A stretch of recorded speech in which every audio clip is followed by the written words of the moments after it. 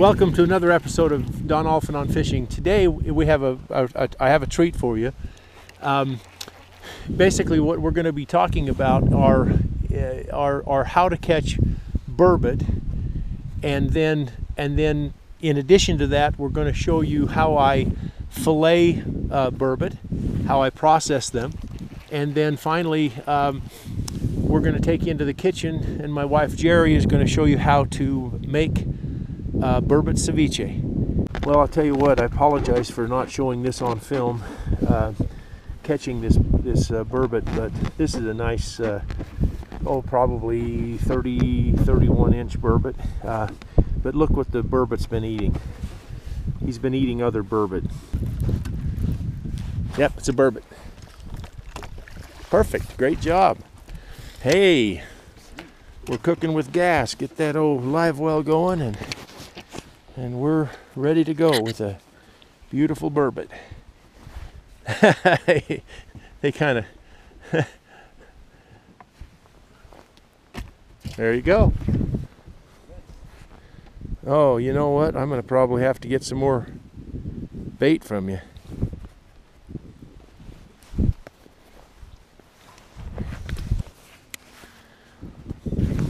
Very good. That was a really good bite, good little burbot bite.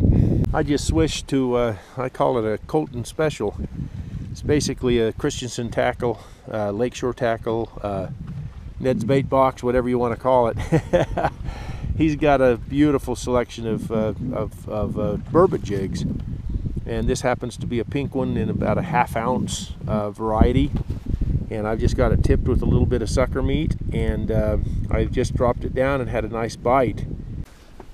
Now, the only difference between how I jig for burbot or lake trout this time of year is I do basically the same thing, except I make a more violent jerk up.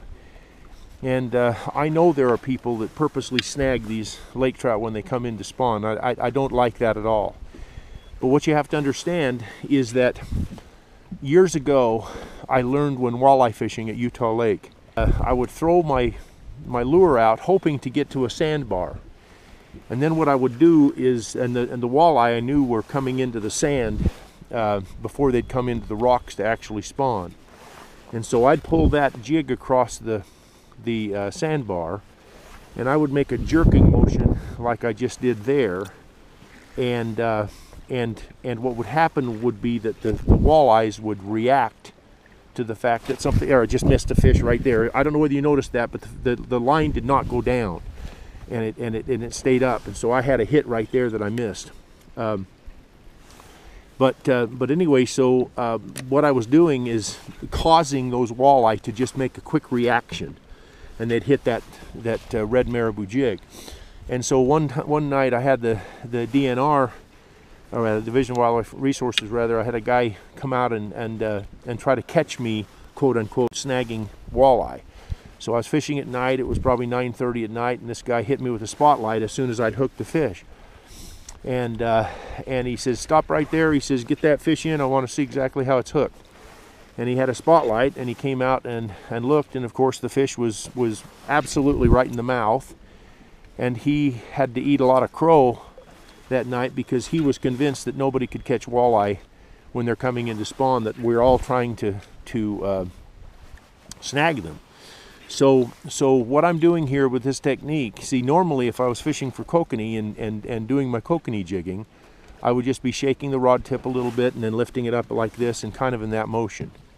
But what I want to do down here now is I want to be more violent with that jerk up. Okay, now I'm still not quite on the bottom. I'm a little tiny bit above the bottom, but still, all I'm doing is presenting it down there, and then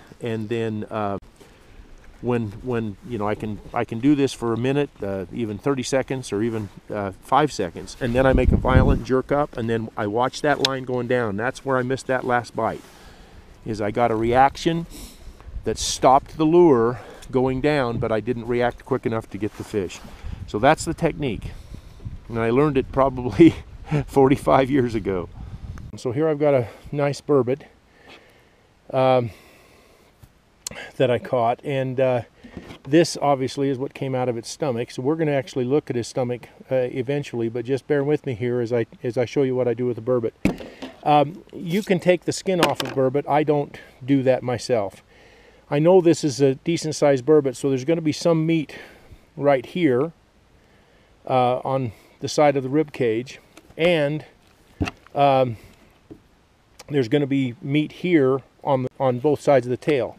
So all I'm going to do with this fish is I'm going to go ahead and start with this part right here behind the tail, and I'm going to just go down to the backbone and take out that whole piece of meat and skin. We'll just lay it aside there. Do the exact same thing on the other side, same exact spot. You can do this with any size burbot. Sometimes, obviously, the smaller burbot, you know, don't have quite as much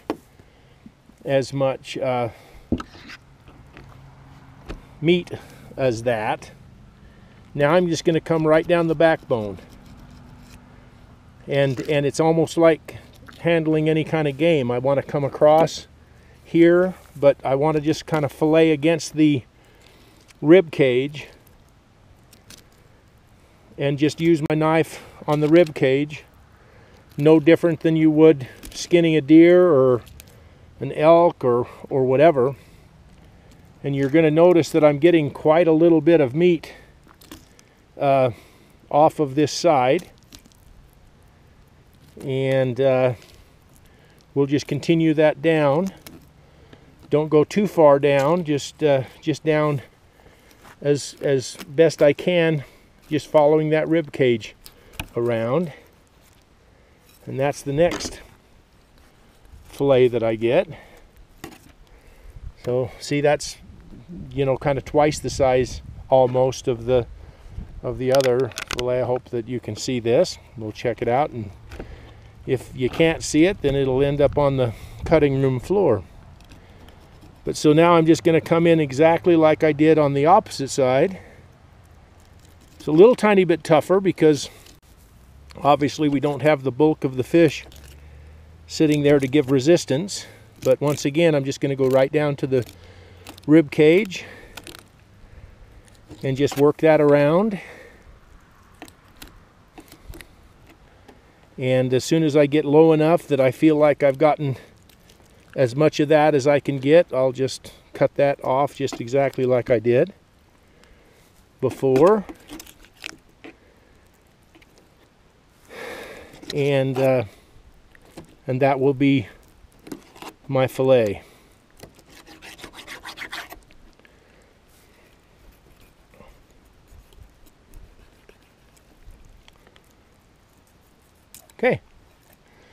Okay, there are the fillets. Now, the rest of the burbot I'm not going to deal with, but I will cut it open because I'd like to kind of show you what is potentially in the stomach of the burbot, because I always like to do that if I'm killing a fish.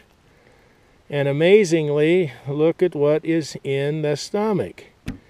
It is another burbot. So we've got two burbot in this big burbot stomach, and there's a third burbot in this burbot stomach,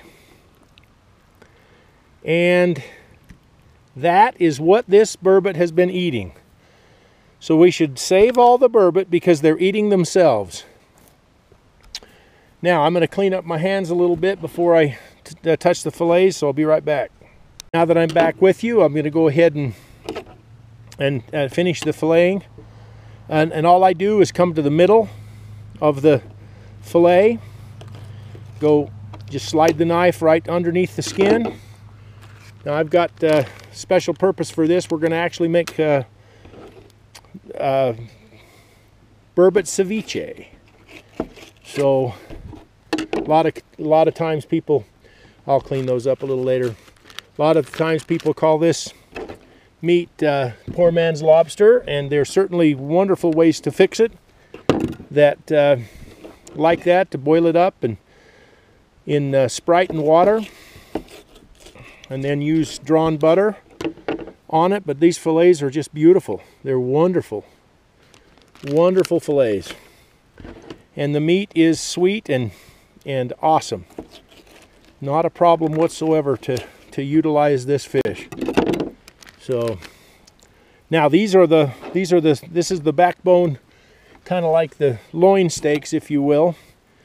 And I do exactly the same thing. Just cut down through the middle of them, and then I just take that and look at that piece of meat. Now we will probably do a little tiny bit of trimming before we make the burbot, because there's one line of bone that's just rib bone that I didn't take out when I did the original fillet. And then this one's probably going to have that bone again. So we'll just turn it around, go all the way back through. And this time we're going to take that last bone just like that. And we're going to work that down. Shortens up that fillet just a little bit. There's one that I missed. Shortens that fillet up just a little bit. But there it is. Welcome back to Don Allphin on Fishing. Now yesterday you got to see me go ahead and fillet that beautiful burbot that we have, and now we're going to make homemade ceviche out of the burbot. But in order to do this, I want to introduce you to the better half of Don Allphin on Fishing, and that's my wife Jerry, who is the master cook of everything I catch. So I'm going to turn the time over to Jerry, and she's going to explain what we're doing with Burbot Ceviche. Hi and welcome.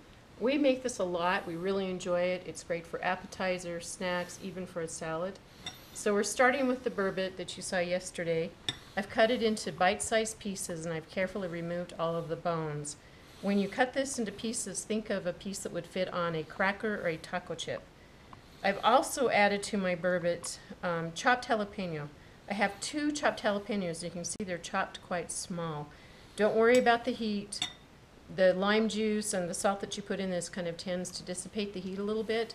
But if you want it hotter, add more. If you don't want it as hot, you can add less. This is about 1 pound of burbot. I have 2 chopped jalapenos. So to this, I've also added about 1 teaspoon of chopped garlic and stirred it all in. I'm going to pour lime juice, and this is real lime juice, not the bottled lime juice. Yep, there we go, real lime juice. And there's jalapeno. So I buy my limes in the bags from Walmart or Costco or Sam's Club, like 10 or 20 limes. I'll juice them and I freeze them, so I always have lime juice on hand. So I'm just going to cover this with the lime juice. Stir it well. Add my salt to it, about 1 teaspoon of salt, 1 to 2 teaspoons. And then I'm going to cover that and put it in the fridge for about 4 hours. I can leave it overnight if I want to, but a minimum is going to be about 4 hours. And you'll know when the fish is done because it will turn white and it will be firm. So then part 2 of the ceviche recipe are the rest of the veggies. In here I have chopped red onion, I have chopped red bell pepper, and I have chopped tomato. I have about maybe 1/4 cup of the onion, about maybe 1/4 to 1/2 cup of the pepper, and then I have 1 chopped onion, or 1 chopped tomato. And again, think of bite-sized pieces. I'm also going to add lime juice to this and another teaspoon of salt. And I'm just going to let that marinate while the fish is marinating. So we'll be back in about 4 or 5 hours to show you how to put this all together. Hi, welcome back. It's been about 4 hours later and our fish is done. You can tell because it's turned white and it's firmed up. It will firm up even more as the longer it sits in the solution. And we've left it in the solution for a week or 2 and it's been great. So there is our fish, and by the way, you can do this with any mild fish. We've done it with burbot, we've done it with lake trout, we've even done it with Kokanee salmon.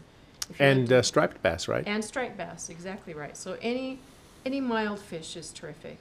So now that our fish is done, we're just going to add our veggies into the mixture and give that a good stir.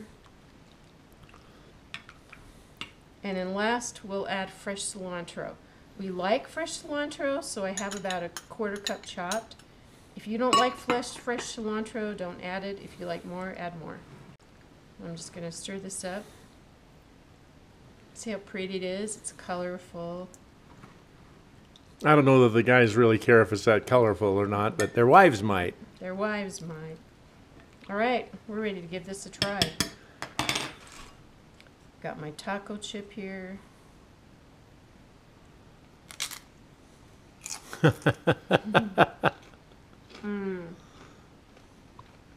So good.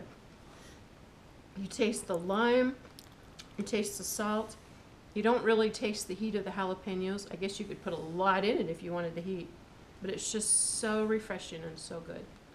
So please, give it a try. Make your own ceviche.